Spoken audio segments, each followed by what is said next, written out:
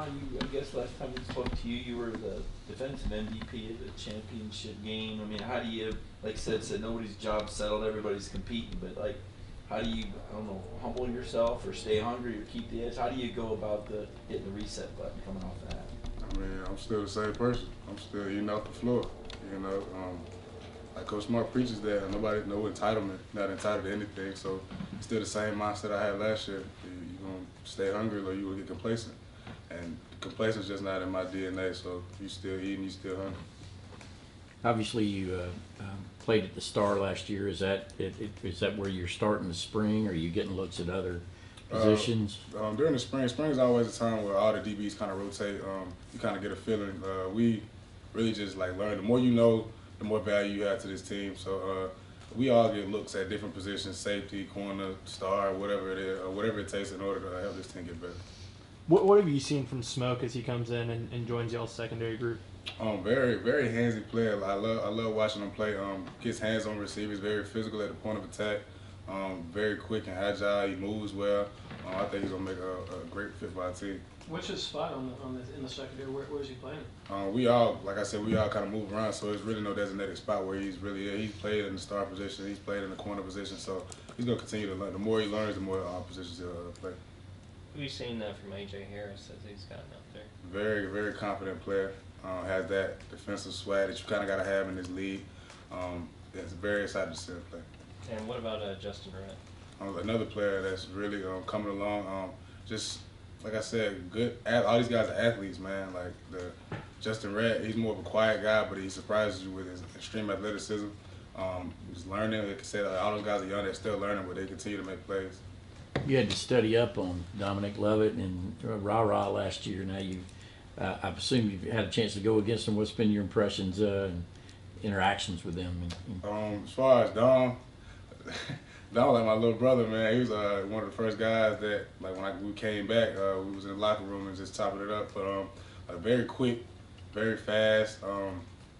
Like I said, very agile. Gets in and out of his breaks really good. A great route runner. Knows how to play with his speed a lot. So I'm looking forward to seeing him play. And Ra, I haven't really got to guard Ra just because of he's more so outside. But a lot. I know Kamara got to go up against him a lot, and just based off what he was saying, he's very quick off his first step out the release and has great hands too. So, like I said, I'm excited to see both of those guys help us. In replacing Chris Smith, what's going to be the biggest challenge for the secondary in accomplishing that? There is no replacing Chris. Chris is always going to be money mile. He's always going to be a part of us. But like I said, just that guy being who he was. Like I said, there's no replacing him. But it's always like it's next man up. Like great players leave Georgia all the time, and great players come up in Georgia all the time. So it's always that next man up mentality. Chris did what he did. He did what he had to do here. We're just looking for that next guy to come in and fill in. Who's that guy? Not really sure yet, but we'll know throughout the season.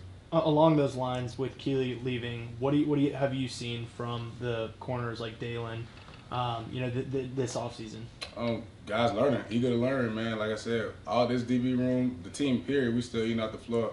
You can't really get complacent. Keeley was a great player. Like I said, along with Chris, he did what he had to do here, man. Those guys are on the bigger and better things. But it's still next man up mentality, whether that's the safety position or the corner position. As far as like the corners, I know just off experience-wise, Kamara is probably the leader of that group just based off experience. And I know he's going to continue to lead them in the right direction. So, like I said, I'm excited to see all of them just compete and go hard this spring. What do you think is next for you? I mean, you're kind of known for your big hits, whether it was on the Florida quarterback taking him pretty hard early or the hit in the championship game. I mean, where do you see yourself evolving to in terms of what you can bring secondary? Just keep learning, man. I got big goals and big plans for myself and for this team, and I just want to keep learning, keep growing.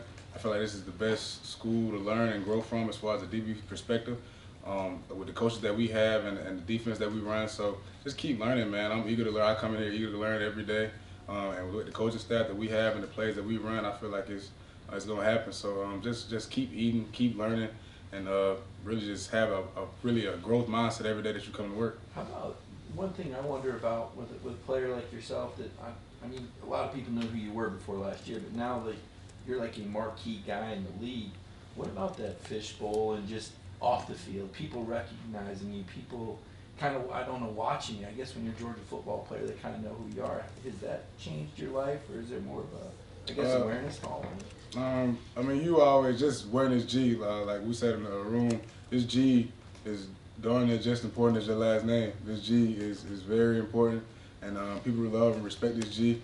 And you gotta, it's an honor for us, man, to wear this G. So you gotta respect it, whether you on the field, out the field, and you just gotta do what you gotta do in order to just not bring a bad name to this G and to your last name itself. So you really just gotta watch what you do, watch your surroundings, and just keep your head forward. How valuable are these first couple of weeks for the early enrollees learning the standard and the expectations?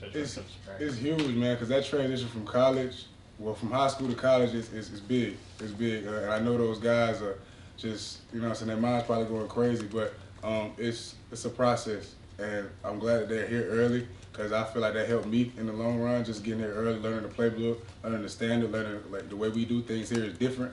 But like I said, those guys are coming along. Those guys are eager to learn. They come to work every day with a great mindset. And it's all going to take time, but they're going to get it. What do you remember about those first few weeks for you trying to kind of get Man, your head's spinning, man. Just the practice alone. It says a lot that we have to practice our practice. So just that, you know what I'm saying, mark alone is huge. I never even heard of anybody practicing a practice. Like, practice is always going to be practice. But, yeah, like, just knowing what a transition, the standard here is different, man. And just from high school, different. Like, in the SEC, it's different. It's tough. It's physical. And just getting those guys ready, you know what I'm saying? Those guys are already great physically, but the mindset part of it is probably the biggest aspect. Do you sometimes look around and be like, man, I'm one of the old guys in this defensive back room now. Like, what's that like, sort of trying to take on that leadership role with guys like Chris? Yeah, me and Tyke was just in the locker room joking about that, man. It was like, dog, we was just, me and K3, I'm sorry, me, K3 and Tyke was just joking about it. We was like, dang, man, we really kind of old now. But, yeah, it's a privilege, man. I'm blessed to be in the position that I am. Just taking on that leadership role, it's an honor, man, and I don't take it for granted. And just want to lead those guys in the right direction, like the leaders that did that before me. I looked up to somebody when I first got here, and I just want to be one of those guys that, you know what I'm saying, be looked up to as the season goes along. Who was that you looked up to when you got here? So Lewis Singh, Chris Smith, Darion Kendrick, Quay Walker, N'Kobe Dean, like the list goes on. Those guys paved the way for guys like myself and said, and like the standard is gonna be the standard. When me and said leave, the standard's still gonna be the standard. I feel like that's the best part about this organization is that the standard doesn't change, the people do. So yeah, just those guys that led before me, just trying to give the best look I can. In the national championship game, the first half, 2 interceptions, fumble recovery, and you hurt your shoulder and you're not able to come back. And one, shoulder doing okay, was that just needed some rest? Yeah. Have you ever played that well, and what kind of confidence does that give you in a national championship type game, going in the off season, going to be a bigger leader for this team to have that kind of a performance at that point in the year? As far as the first question, shoulder's fine. I just needed, you know, just a rest. A long season SEC play, you get dinged up, and that's the beauty of our training staff. They do a tremendous job of helping us, just doing what needs to be done and telling us the things that we need to do in order for us to be fully rested and fully recovered. As far as the second question, my mindset just going into every game is treat every game like it's your first game. Like you play your hardest, whether it's the national championship. I feel like I played as hard as I did the Oregon game and I did versus TCU, and that was the first game of the season versus the last game of the season. But just keep every game the same game. Like, don't try to be too big in the moment. We don't need you to be anybody else but yourself. And that's the thing about this defense, man, and it's about this team in general. We just did what we had to do. And what was it like? Back into your question? No, I was a answer. Okay. How hard was it coming out of that game? I mean, Which one? At the TCU game. I mean, of course, like the athlete, the competitor in myself, you don't want to come out of any game. But just the way the game was going, you know what I'm saying, you got to see a lot of guys play, got to see a lot of other guys make plays, see smiles on my teammates' faces, knowing that it was the last game and knowing that we were going to be victorious. It was just a huge moment. You don't really look back at, you know what I'm saying, what could have happened or, you know what I'm saying, just me in particular. It was more so about the team, and we did something that, you know what I'm saying, hadn't been done in CFB, college football. So, yeah, it was huge. I wasn't really focused on me, just getting healthy and celebrating with my teammates. What's been your Time for 2 more questions. What's been your impressions of the freshman at outside linebacker?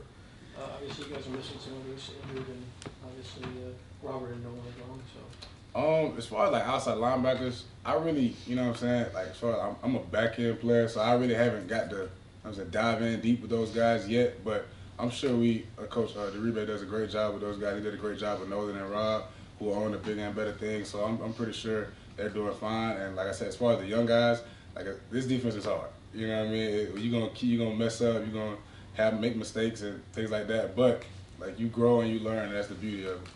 Do you know when y'all will be in pads? Sorry? Do you know when y'all are moving into pads yet? Or is that Saturday? Probably by the end of the week, around about that time, yes, sir. Javon, let's match real quick. What's the best part of having the parade drum for you, like you were the other day? Just knowing that your city has your back through all the ups and downs. Just being recognized by your city is huge, man. I take a lot of pride in my city, where I'm from. It means the world to me, and it means the world to my family. So just having a parade for all my accolades is huge. Thank you, Ron.